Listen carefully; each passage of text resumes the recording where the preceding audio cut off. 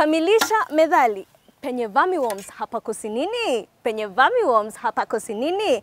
Pesa mwenzangu. Na bila shaka leo kwenye show ya Youth in Agriculture tunaangazia kuhusu worms, vermiworms, organic way of farming. Na leo tutakuwa na mkulima Ted Gachanga ambaye atatueleza rasmi na mwenzangu hapa pia kwenye show anatueleza kuhusu vile ambavyo utakuza hawa wadudu na pia waweze kuletea profit. Ama ni aje?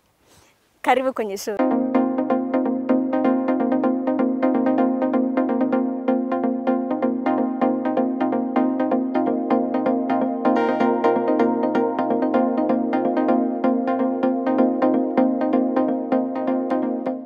As always kwenye show ya Youth in Agriculture tuko na wakulima bomba hatari sana kwa chochote ambacho wanalima au wanafuga, na kwa leo tuko na Ted Gachanga hapa maeneo ya Kawaskari, Kiambu County. Na Ted, karibu sana kwenye show. Asante sana Mario. Karibu shambani. Asante sana. Worms nini kwa Kiswahili? Wadudu, kidhani ni wadudu kumbukumbu kama sijakosea.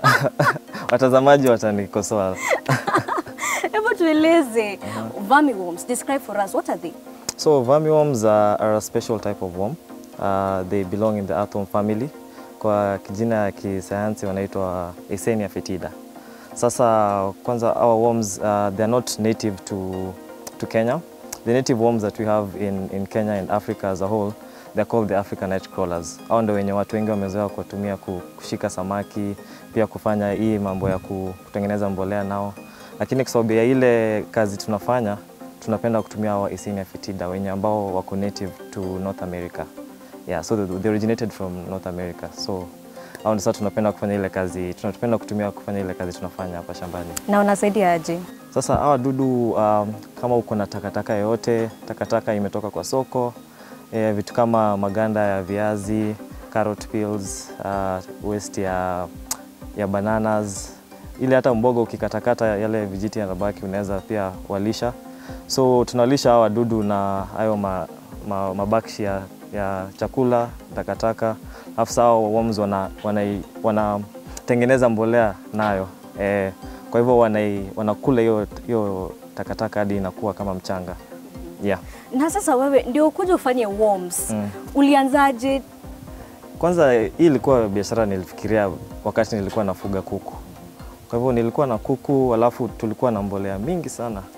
Alafu sasa nikajiuliza kuliko tu kuwa na mwaga mbolea kwa shamba ama kupea watu bure, naweza fanya aje kuongeza value kwa hiyo mbolea.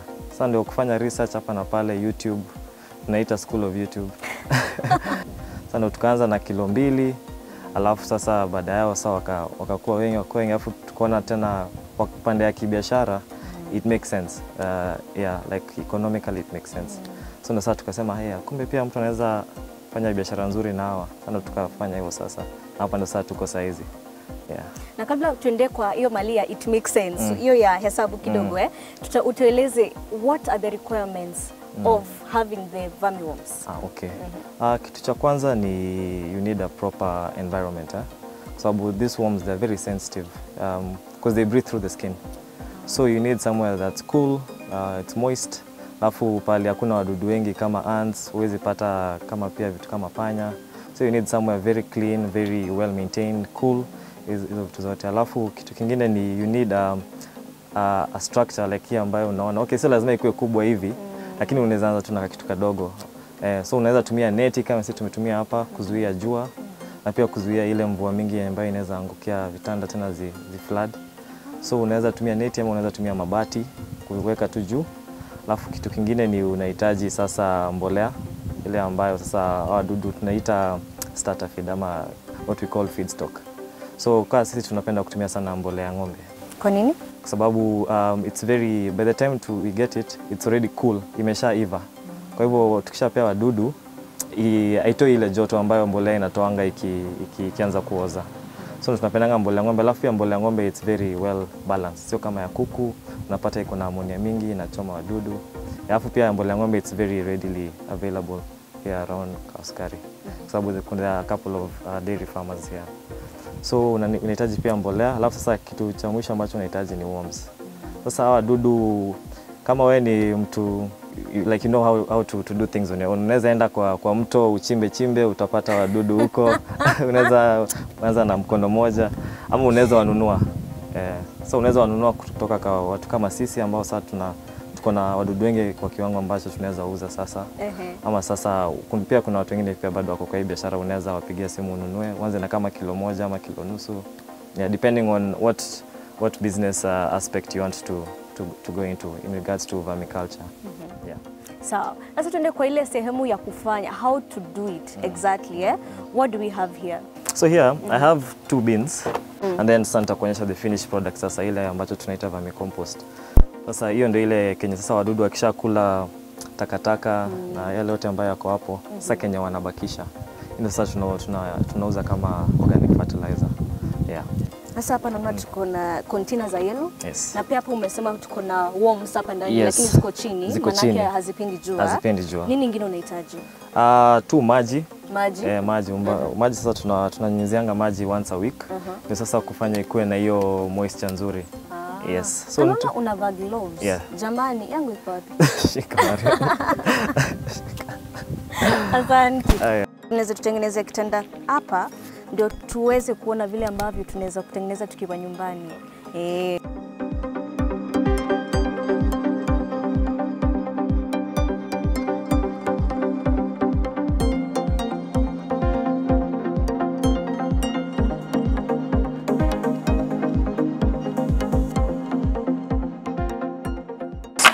Karibu. Sasa tunachota tu kidogo, jote tena tuweke mingi sana. Sasa hii this is composted cow manure. Tunaona hata venye imekuwa haina joto mingi hapo baada haina behewe ni baridi.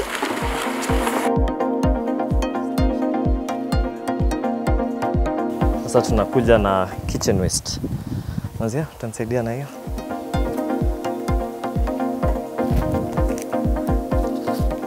Sasa hapa hii kitchen waste ni takataka yoyote uko nayo? Hapa. Hii ile takataka ambayo unaweza pewa wadudu ni anything, tuseme tu kitu yote ambayo sio asidi kama citric.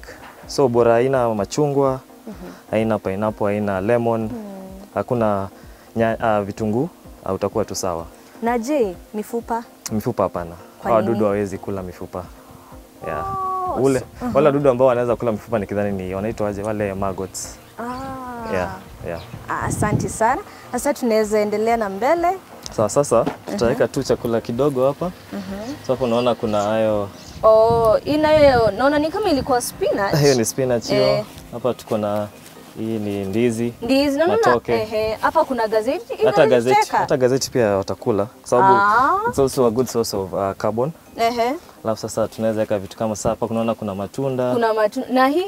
Hiyo hatuwezi weka. Hiyo hawatakula. Itakaa hapo, itaoza yenyewe. Hawatakula. Itaoza yenyewe lakini wadudu watakula. Kumaanisha tusiingishe?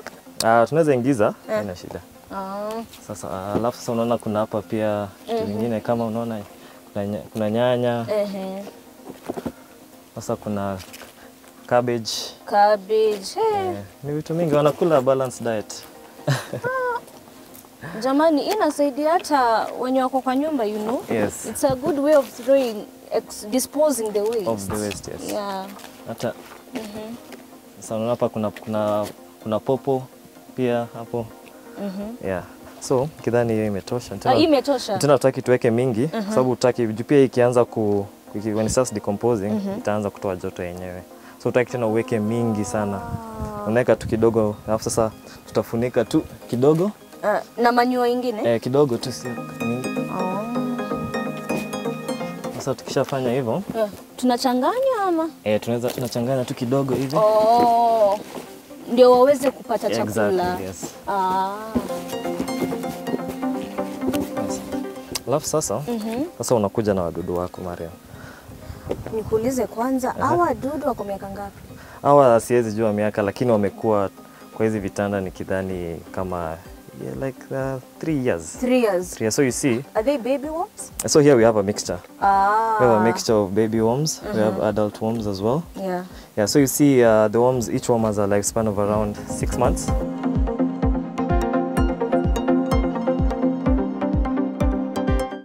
Naona wanashambulia. Ni ninja. Haukuwalisha ama kuna sababu ambayo wanashambulia chakula hivyo? Kwa sababu wameshikana hivyo, kwa sababu wako pahali hakuna chakula na hapa kwenye wako hakuna chakula. Alafu kwa sababu tulikuwa tumeacha kwa jua, sasa ile wanaenda wanashikana kwa kimpira. Sasa waweze kukua cool. Ndio maana unaona wengine wao wameshikana hivyo. Sasa tu tunamwaga tu yote hapa. Na uteka wote, wadudu wote. Wote. Sasa tu just spread it. Yeah. At least unahakikisha kuwa wanaweza kupata chakula. Exactly.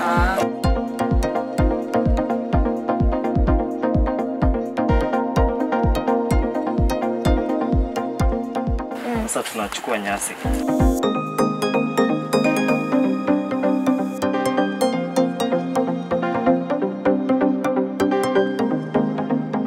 Unaweza ondoa ama isi? Hapana, hii bado nikidhani ni mbolea. Hiyo ni mbolea bado. Sasa hapa ukikuja baadaye utapata hata nyasi washakula.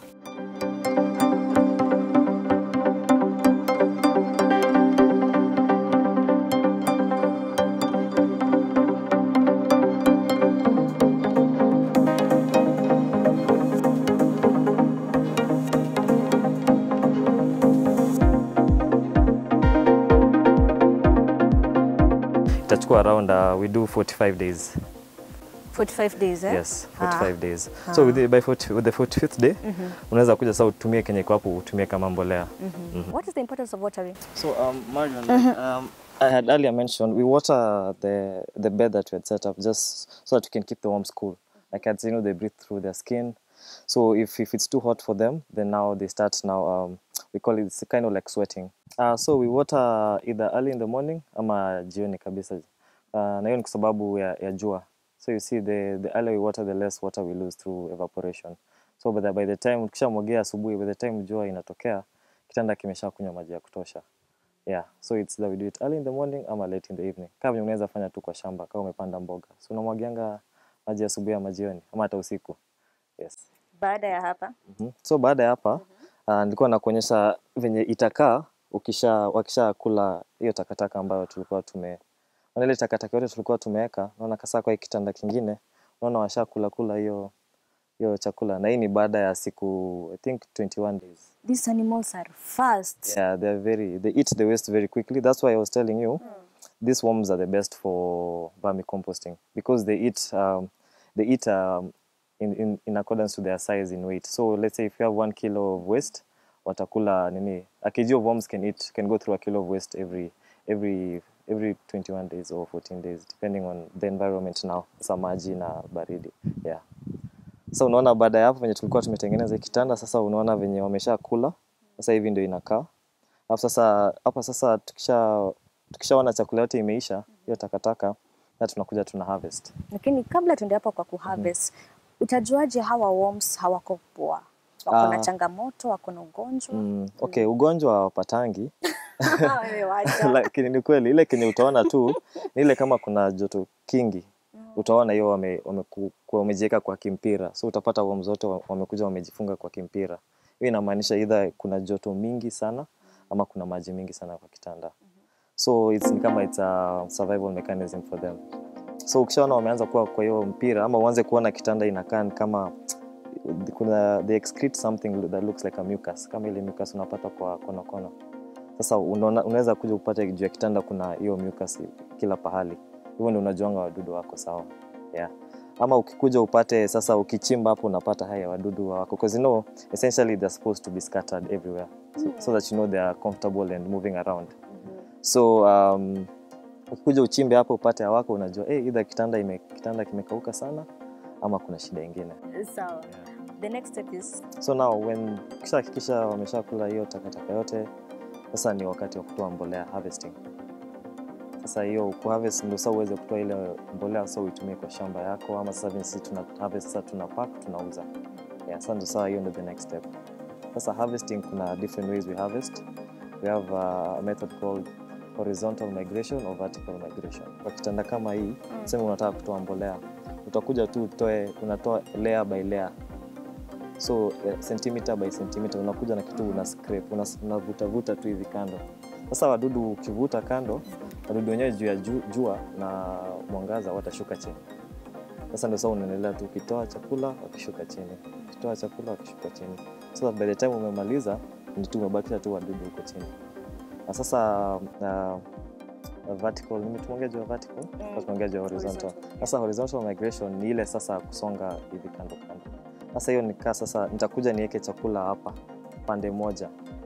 Sasa wakuje kwa chakula.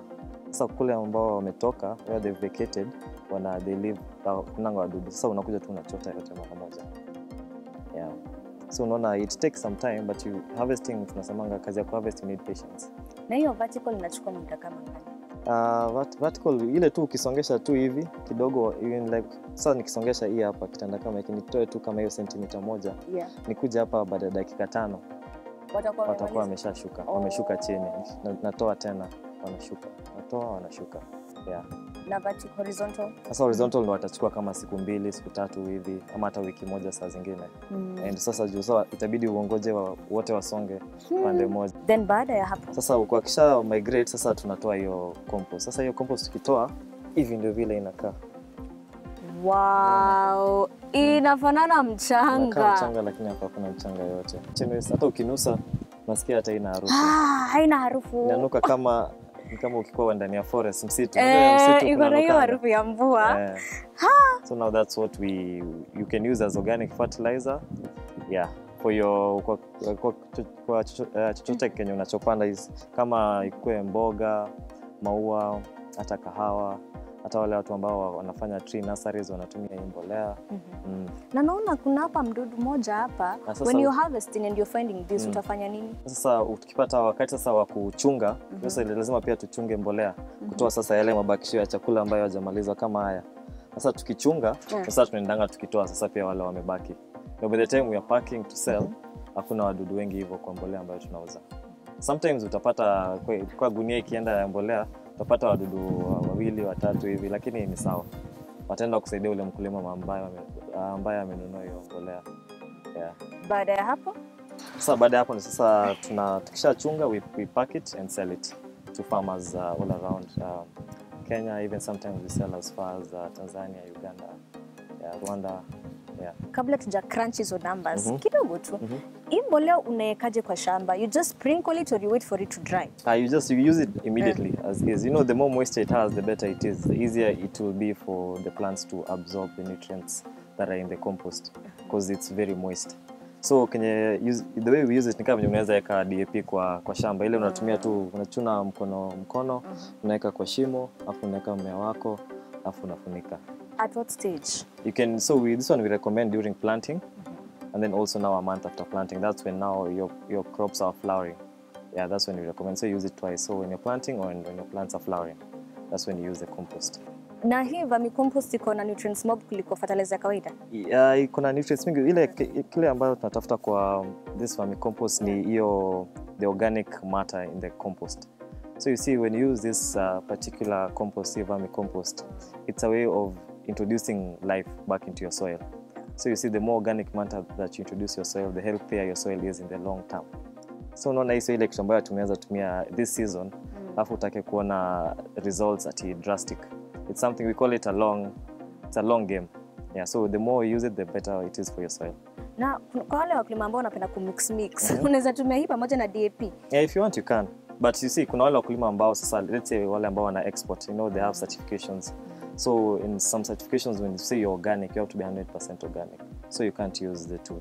But if it's a farmer who wants to use both, you can. But you can also just use it alone. Yeah. So it depends on you and your reasons for farming. Sasa customers wako ambao wanatoka hadi Tanzania, where do you get them from? How do you get them? Most of them just through online, Facebook, because we do a lot of advertisements on the social media platforms. So we get a lot of customers from Facebook, Instagram, word of mouth. Yeah. So now let's talk about the numbers. Capital investment, how much is it? Depending on the size of kind of business you want to run. For us, we started with 60,000, and that was just to set up just this shed that's behind you, to buy the worms, to build the beds. So everything was 60,000. And from what we had set up, we were making around, we were harvesting around like 200 kilos every month. Actually, it was less. It was like 100 kilos every month. So you see slowly wadudu wakaendelea multiply, then we have to grow the business. So it depends on na mfuko mtu. Unaweza tanza na 5,000, unaweza tumia ndo kama hizi uanze tu nazo, ama you can go full on investment and build now structures for the worms. It depends also on your financial capability. And how much profit? If, for example, you invest in the 60,000, how much are you expecting to get at the end of the month? At the end of the month now, the profit can be, you can get the revenues are from the compost and from the worms. And also you can make money from trainings. So depending on how you're running your business, the profit like varies. So and also depending on your market. You see now as our market, since we go the extra step of packaging our products into smaller bags, we've done branding. So now we're able to cater to a niche market. So these are like people who sell these garden centers, wale watu ambao wanauza maua huko kwa mall, vitu kama hizo. So now them we sell our product at a premium.